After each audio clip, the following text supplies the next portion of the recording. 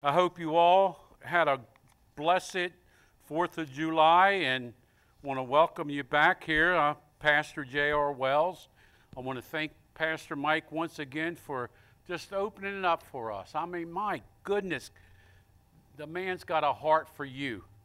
And if you're anywhere close to Gettysburg and you want to come out and listen to some good preaching, I tell you what, here's the place. And also, Pastor Mike's on Sunday mornings and Sunday evenings is some powerful stuff. He just got through teaching about the love of God, and I wasn't be able to be here because we were on vacation, but we're here now. So God is so good, and He uses people to make things work for Him.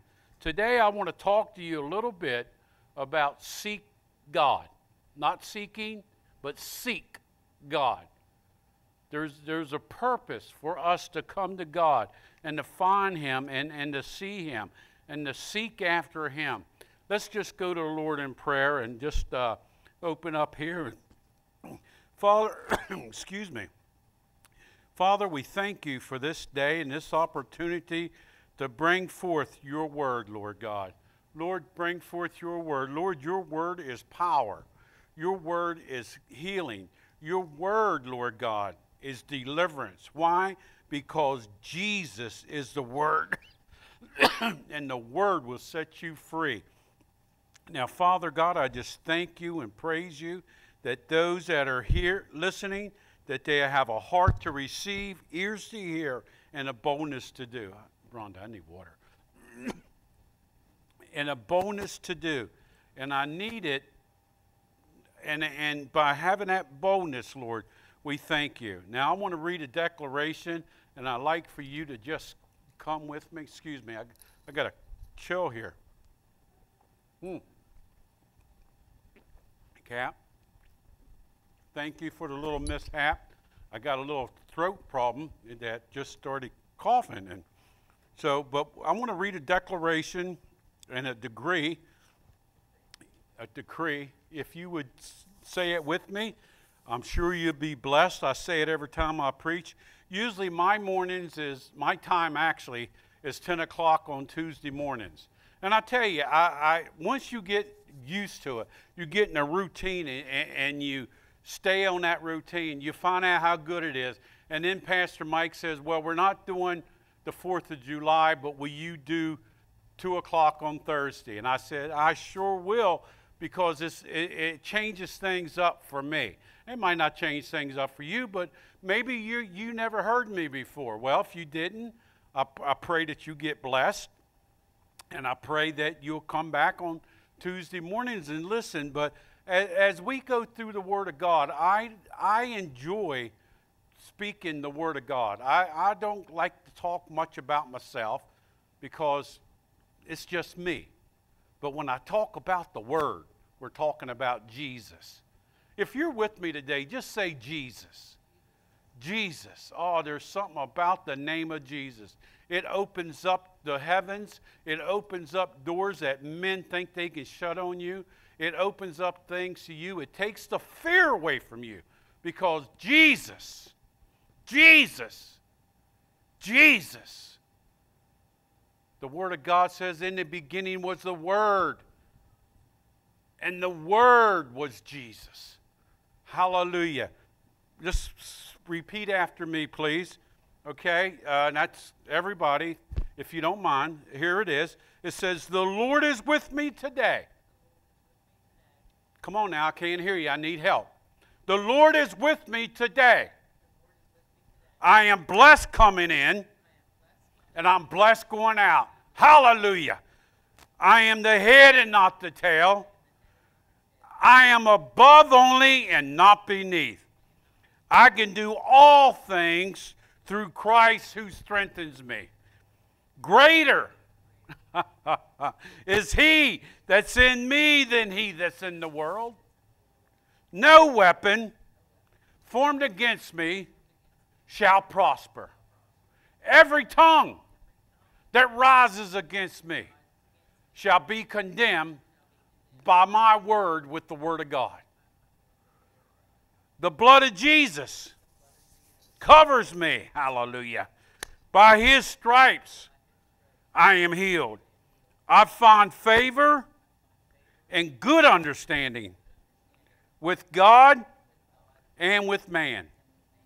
My God shall supply all of my needs according to his riches and glory in Christ Jesus.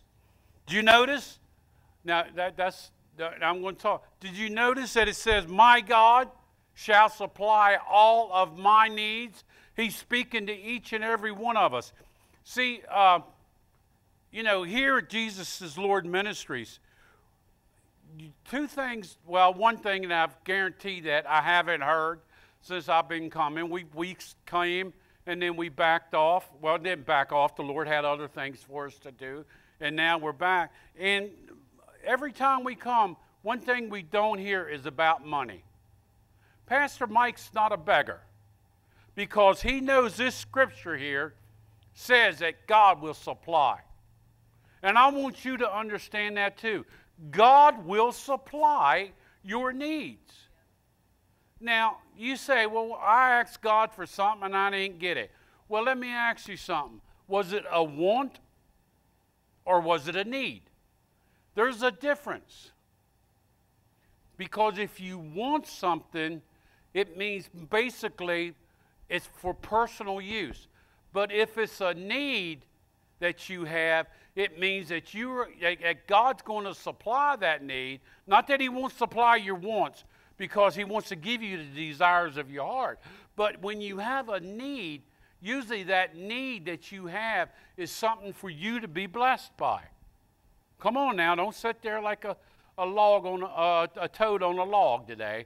Talk to me.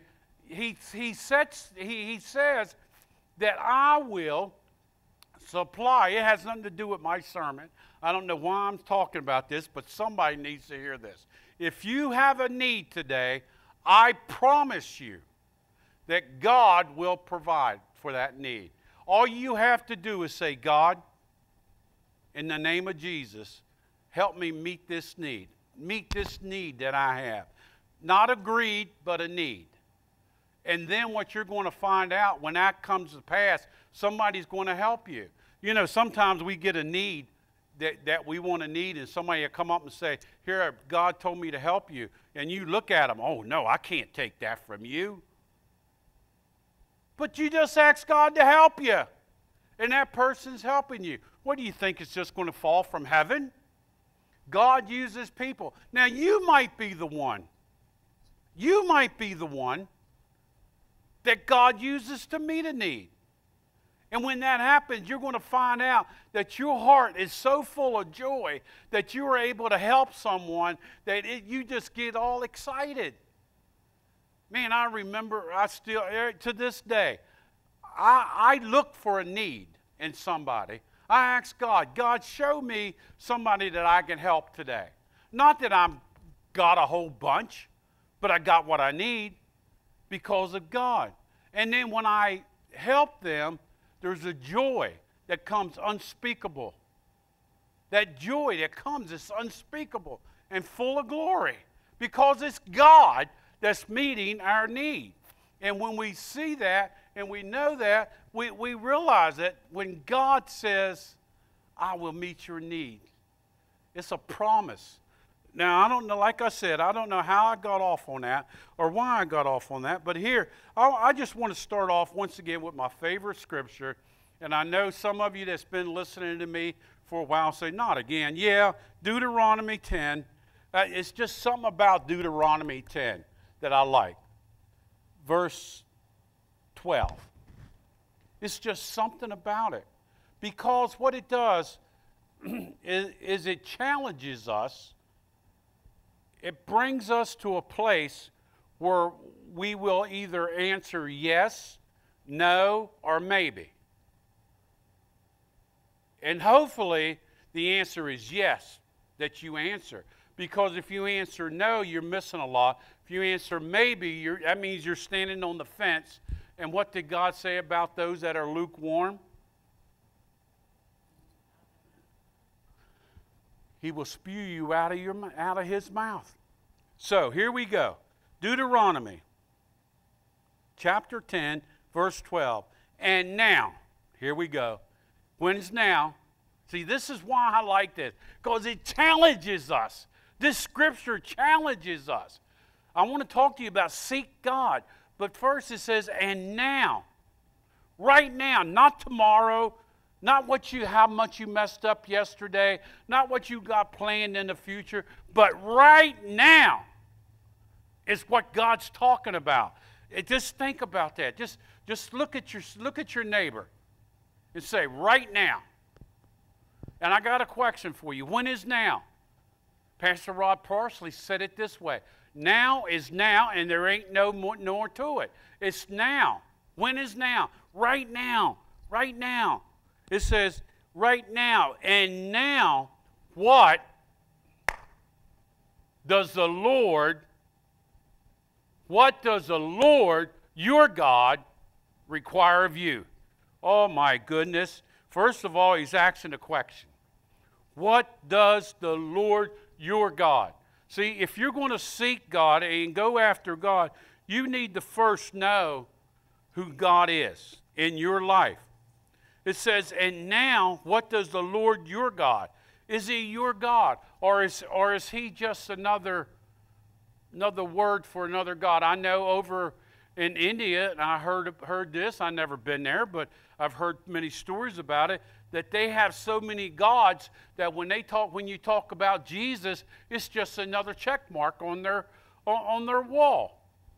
It's just another God. But no, when we talk about Jesus, the King of Kings, the Lord of Lords, the one that opens up the heavens and says, I'm coming back. When we talk about Jesus, the water walker, hallelujah. When we talk about Jesus, the one that raised up from the grave, hallelujah. When we talk about Jesus, we're talking about the King of Kings and the Lord of Lords. We're not talking about just another check mark on your wall to say, I got another God. No, Jesus is not just another God.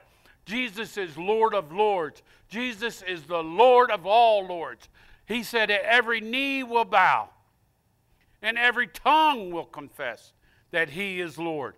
My friend, let me tell you something. If you ain't got that, if you ain't got Jesus in your heart, or if you think I'm fooling around, or if you think these preachers and pastors that's talking about Jesus, if you think it's just another God that we're checking off to see if we have a God, let me tell you, you're wrong, because one day, and I believe it's going to happen soon. One day, I've been speaking about it, I've been hearing about it for the last 45 years, maybe the last 60-some years of my life, that Jesus is coming back. Let me tell you something, he's coming back.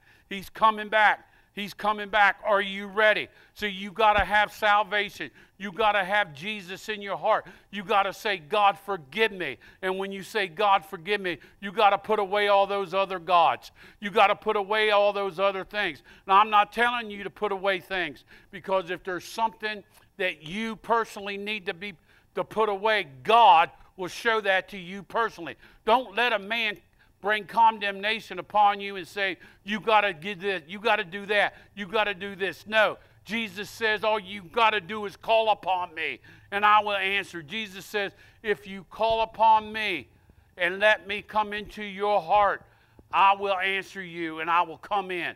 And then everything that we're going through, everything that we're doing, like smoking, drinking, gambling, whatever it is, whoring around, whatever it is, God will take care of that for you, with you. Don't let a man tell you you got to stop that before you can accept Jesus. No, Jesus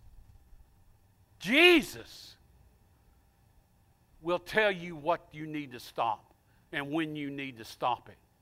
See, we live in a world that if we go to church, you got to do this, you got to do that. I was just talking to Stephen back there. He was talking about how, you know, we add things and everything into our lives and stuff. And it's all, when we add things to God, it's sinful.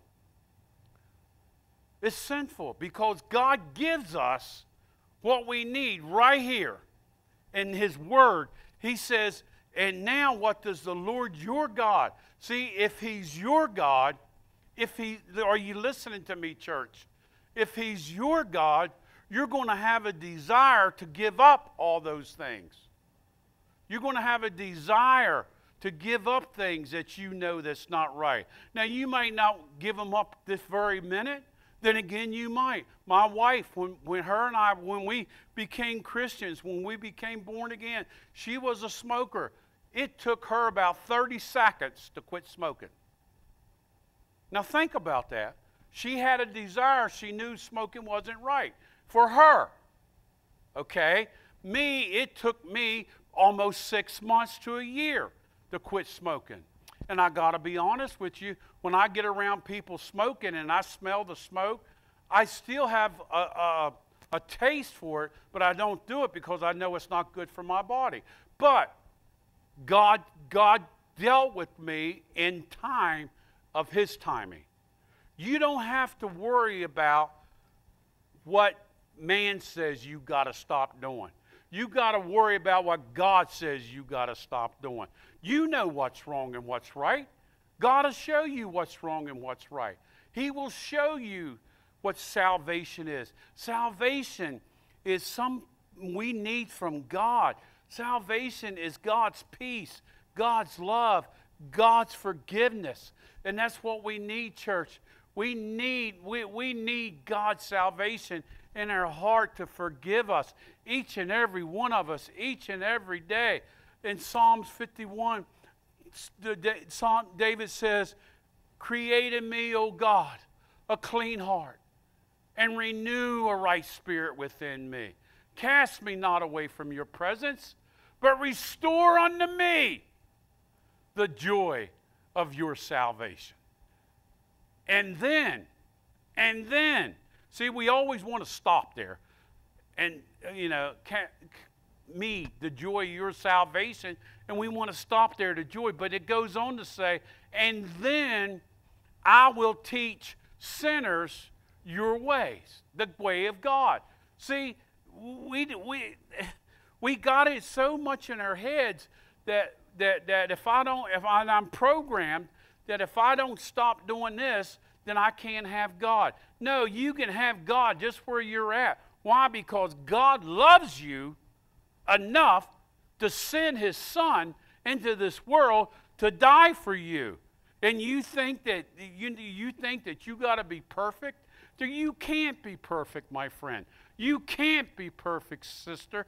You can't be perfect, daughter. You can't be. You have to have Jesus in your heart, and that salvation that runs in your blood from Jesus Christ in order for you to have a stairway to heaven, have a way to heaven. You know, Jesus is coming back. I said that a couple minutes ago, and Jesus is coming back. And when He comes back, excuse my expression, but all hell's going to break loose on this earth because we're going to be gone. We're going to be gone. I don't care whether you're pre-trib, after-trib, tribulation coming or not coming. That's immaterial. I don't care. I just know I'm going. Are you with me? I just know that I'm going with Jesus. And that's what you got to get in your heart. I know what you're going. Don't argue the Bible with somebody. Don't argue, because if you know that you know that you know, that's all that matters. Because when you know that Jesus Christ is your Lord and He is your Savior, when you know that there's no other way to heaven but through Jesus, when you know I can't get there unless I ask Jesus to come into my heart, we're going to be taken away. Are you with me? We're going to be taken away with Him, and we're going to be in heaven. Hallelujah. And I personally believe that those that went before me in heaven, that's in heaven, I'm going to see them. I'm going to see them. I'm going to see my daughter. I'm going to see my son. I'm going to see all my friends that went before me. My mom and dad, I hope to see my mom.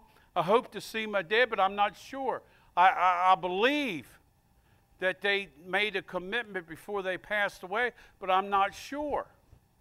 So, but I'm hoping to see them in heaven because I want to see them. I want to rejoice with them. And when we get to heaven, what a glorious day that will be. There's some country songs that say, when we all get to heaven, what a joy that will be. Yeehaw! That will be. I got to quit singing. I'm getting a nod.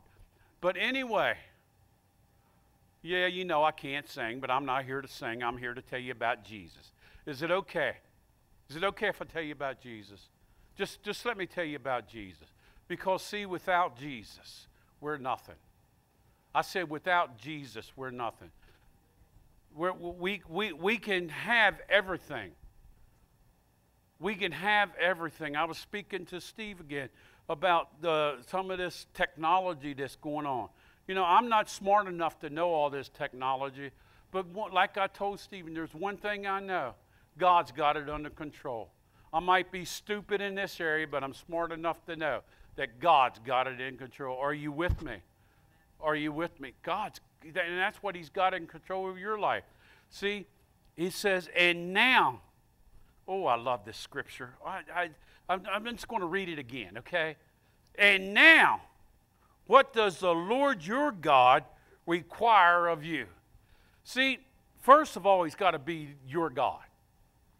And then once He's your God, He requires something of you. And you know what that is? To love Him. To cherish Him. That's all. Just to love Him. You don't have to give up your bank account. I know I hear people, well, I got all this money. If I go to Jesus, people's going to be wanting it. Just don't tell them you got the money. Jesus knows what you got.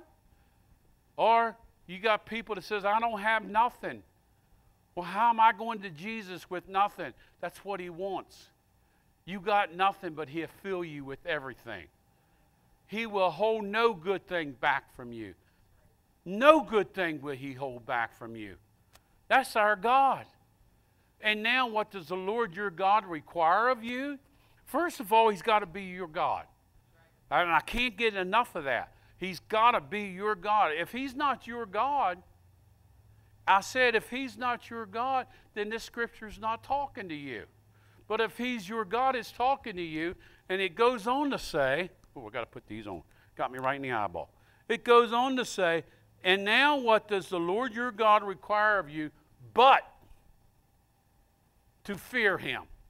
Now, to fear Him is not go in a corner, shaking, and I'm afraid to come out. That's not what God's talking about. The fear of God is the love of God. To fear God is to love Him with everything you got. The fear is, how much can I love you, Lord God? How much? And this is me talking, okay? Somebody else may have a different opinion about fear, of the fear of the Lord. But this is my opinion about, this is what I've learned. The fear of the Lord is to me, that I can go to Him fearfully, but I can go to Him saying, God, here I am. See, the Word of God says that we are the hope of glory. In us is the hope of glory. And we can come boldly. I had to get that scripture back. I knew what I wanted, but it just had to come to me. We can come boldly to the throne room of God. Think about that. Think about that. We, you, me, my wife, my sons, my daughter, my sister, my brothers, all of yous. We can come boldly to the throne of grace. We can come and find help in times of need. See, that's where we mostly fell at. We don't want to go to God. We don't want to go to the throne of grace to find help. What we want to do is we want to go to the pastor. He can help us. We want to go to the deacons. They can help us. We want to go anywhere but God. See, when you fear God, you know where you want to go. You want to go to the throne room of God. You want to go to the very grace of God, where God's grace will come upon you and show you mercy and help you in times of need. He will be there for you. God, when you fear God, it's not a fear that you're shaken, that I can't get by, or some kind of spooky thing. God's not a spooky thing. God's a great thing. He's not a thing. He is God. And I just said the word thing just to bring out something. Do you understand what I'm saying? God is great and greatly to be praised. The Lord your God require of you, but to fear Him. But to fear Him. How do I fear God? I fear Him with the love that He's placed inside of me. Now you might have another thing of fear, but it doesn't matter. To fear God is to love Him with all your heart, with all your soul, with all your spirit, with all your mind, with all your body, with everything. With everything. I come to you, Lord. I come to your throne of grace right now. I'm here, God. I'm here, God. Hey, God, it's JR again. Remember me? I was just here 2 minutes ago. I know you didn't forget me. I just want to let you know I'm back because I'm in need again. But you just left 2 minutes ago. Yes, God, I know, but I'm back. Why? Because I need you. I can't live without you. I can't go without being able to come to your throne of grace. I can't provide for myself. I need your help to provide. I can't get the things done that you want me to get done. I can't preach without you helping me to preach. I can't speak without you helping me to speak. I can't be educated unless you help me to be educated. I need you, Lord God. I need food on my table, Lord. Where do I get it from? Well, you go to the grocery store. Yeah, I know. But, Lord, sometimes I might not have enough money to go to the grocery store. Well, I'm going to supply for you, God says. Let me tell you a little story real quick about me. Like I said, I don't like talking much about myself because I like talking about God. Is that okay? I like talking about Jesus. But there's some things that's the testimony that I have. You know how you overcome the enemy? In Revelations it says we overcome him by the word of our mouth. But it goes first, it says, we overcome the enemy by the blood of the Lamb and the word of our testimony. Our testimony, the blood of the Lamb. I'm covered with the blood of the Lamb. I'm covered. I'm not afraid to walk down the street and look at the enemy and say, get out of my way. When the enemy sees me coming, they have to move because I'm covered in the blood of Jesus. I'm covered in the blood of Jesus. But what makes it even better is I got a word of testimony to preach. Testimony is something that God's done for you. Here's what God done for us back in 1980-something. I fell 65 feet. Yes, 65 feet. I hit the ground. I was hurting. Went to the hospital, got all of this stuff taken care of, but I couldn't go back to work for a while. Well, when you don't work, you don't have money. So what happened was, there was one day, my wife and I'm not even going to tell you about the car deal. We had an old, what was that, honey? An old Duster, Plymouth Duster. And the front axle broke on it. Not the axle, but the A-frame. And we're going down the road like this, driving down the road. We had a mattress on top that sunk in the middle. We're taking the mattress back to the place that we bought the new mattress so we can trade it in. But anyway, we're going down the road, crooked. You know what? People says you can't drive a car like that. I'm sorry to say I did. Why? Because God made it possible to drive it until we were able to fix it. But that has nothing to do with what I'm going to say. That's just part of it, okay? When you go through something, it seems like, you know, you ever heard the expression, when all hell breaks loose, it breaks loose big. Well, sometimes that happens to us. And if you're a Christian, it's going to happen to you. Why? Not because of you being a Christian, but because of your love for God. Because of your love for God. He said, let us come boldly to the throne room of grace and find help in time of need. We got up one morning, we needed a loaf of bread. Didn't have enough. We needed, I think it was a nickel or 25 cents, I'm not sure. We needed that money. We needed 25 cents or a nickel. I think it was a nickel. We needed a nickel to buy a loaf of bread. We didn't have it. We had almost enough, but we didn't have enough. And I'm saying, God, what are we going to do? We need a loaf of bread. You know, I didn't get this belly on me by not eating bread. I got this from eating bread. You know, well, anyway, that's mine. That's paid for. We went and prayed, God, we need help. Now, I don't know, I wasn't a young Christian, but I wasn't quite mature yet. Okay? And then when you fall 61 feet and you're laying on the ground by his stripes, I'm healed, and everybody's running around, he's dead, he's cussing God. And I was praying in the Holy Spirit, I was praying in tongues, and some guy said, no, he's praying in their tongues. That's all I could pray, because I didn't know what else to pray. I didn't know my status, but God knew it.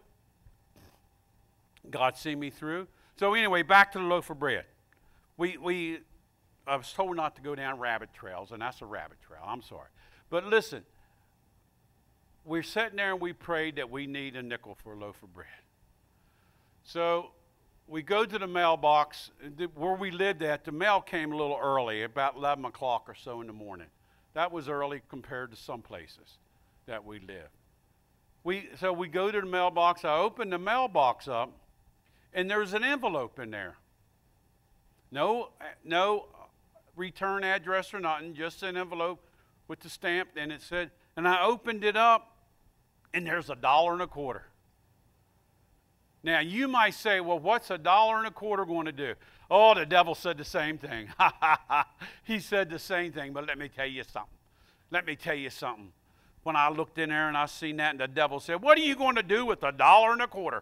I said, I'm going to give God back a quarter. What? Yeah, I gave God back the quarter. Why?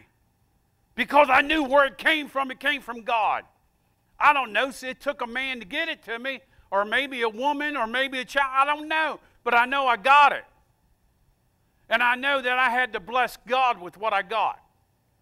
And I returned it. We returned the quarter back to God. We gave it back.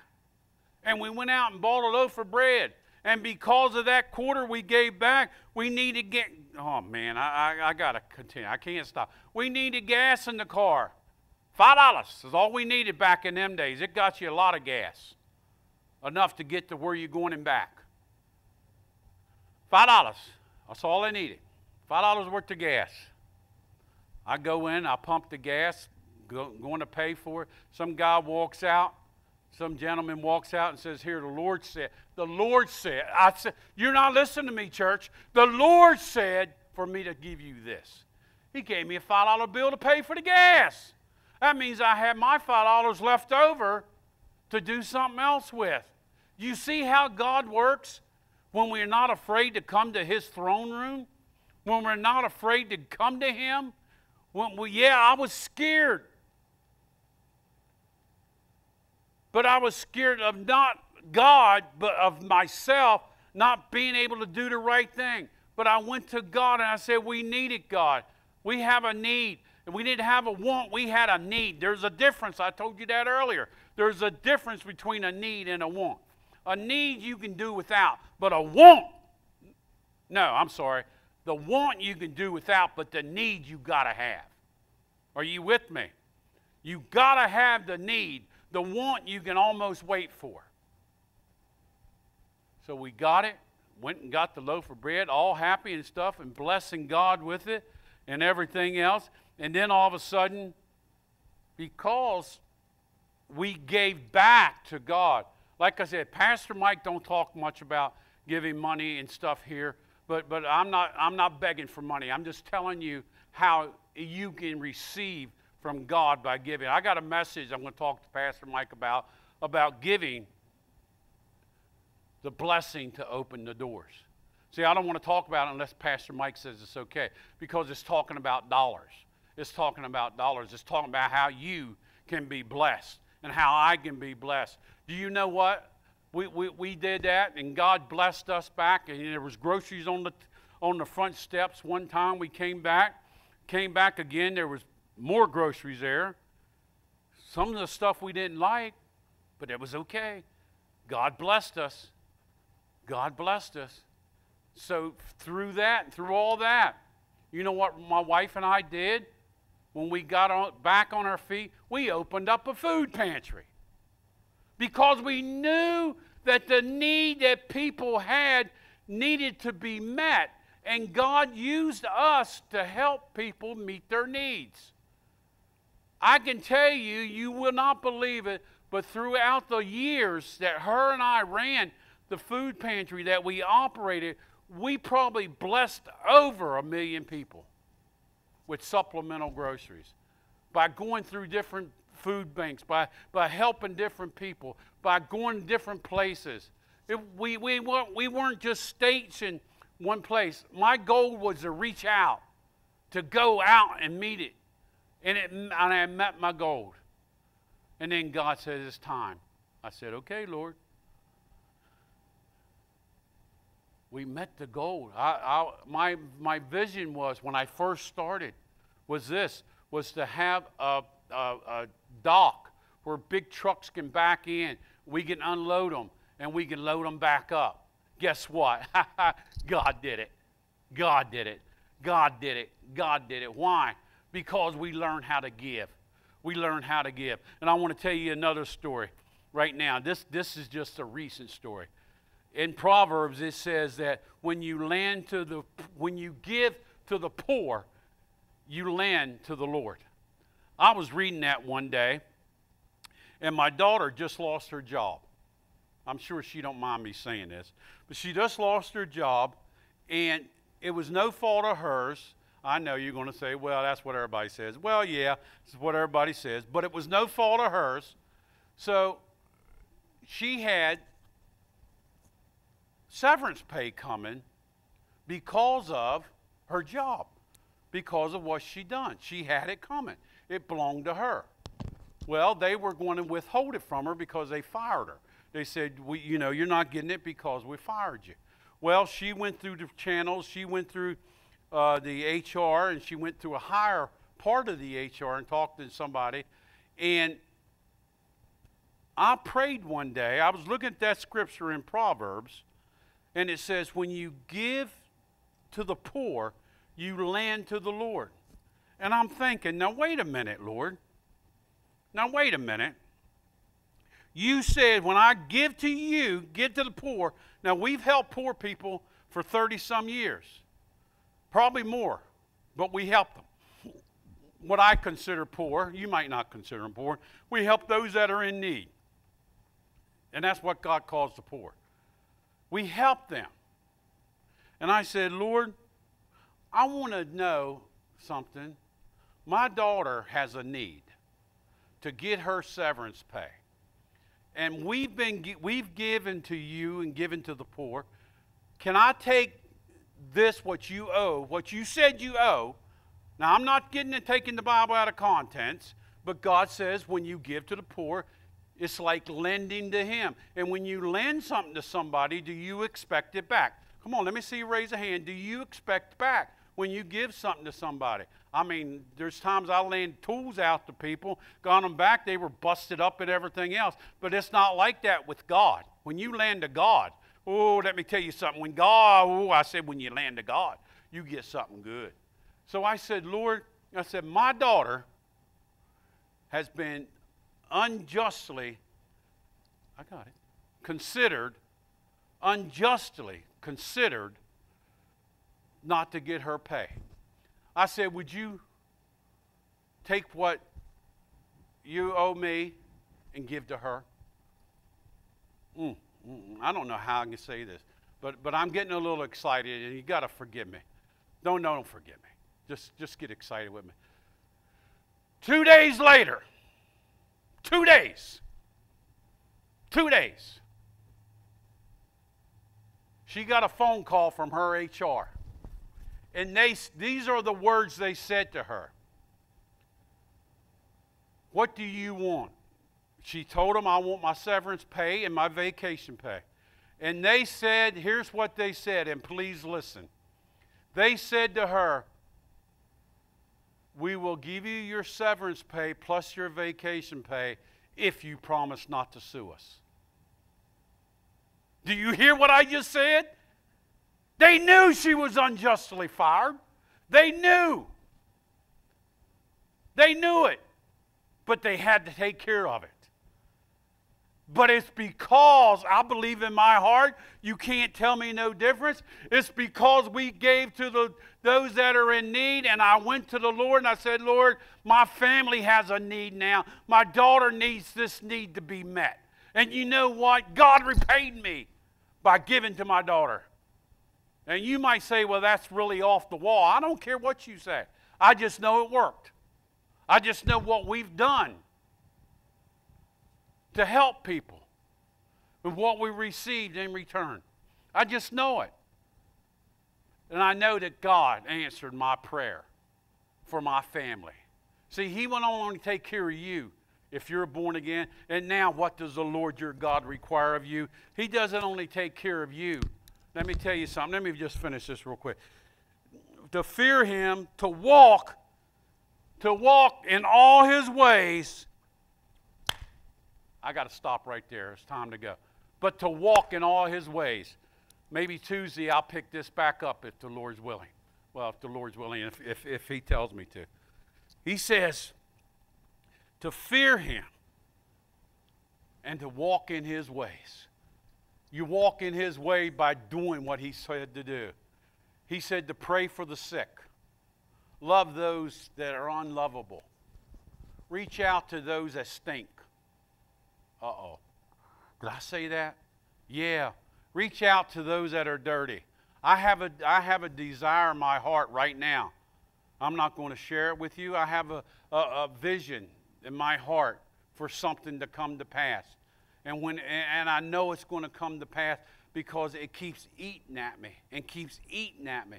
And I ain't shared it with nobody, and I'm not going to, because some things you got to keep to yourself until you see it starting to come to pass. But I know it's going to come to pass. And when it comes to pass, oh, glory be to God. Oh, anyway, we got to go here. As time's up on me, I want to thank you all for listening. Now listen, if you don't know Jesus,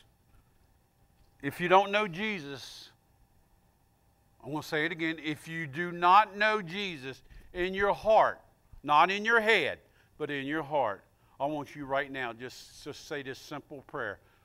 Father God, I don't know Jesus, but I want to know Him. Will you let Jesus come into my heart?